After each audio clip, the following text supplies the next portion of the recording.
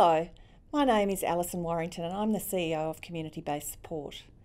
In these times of the coronavirus situation, I wanted to send a message of reassurance to all of our clients statewide. At Community Based Support, nothing is more important than your health and safety and the health and safety of our staff.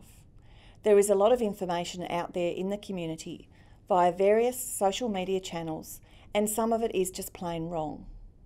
At Community Based Support, we are taking our advice and information from the Australian Government Department of Health, the World Health Organisation and the Tasmanian Director of Public Health. We have also put in place a strict regime for people coming into our premises and for our staff entering clients' homes to care for them. When a staff member comes to your home, they will ask you a series of questions about your own health. They will then wash their hands and put on gloves to complete whatever task they are assisting you with on the day. What we are doing is ensuring that the potential for the spread of the virus is minimised.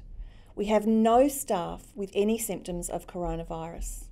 What we have also had to do, sadly, is postpone a range of our group activities, including exercise groups and the water aerobics program. All of this has been communicated to you by letter in the past week. These have all been difficult but absolutely necessary decisions. Again, what is paramount to us is your health and safety and the health and safety of our staff. As we continue to receive information from the federal and state health authorities, Community Based Support is committed to keeping you, our clients, well informed.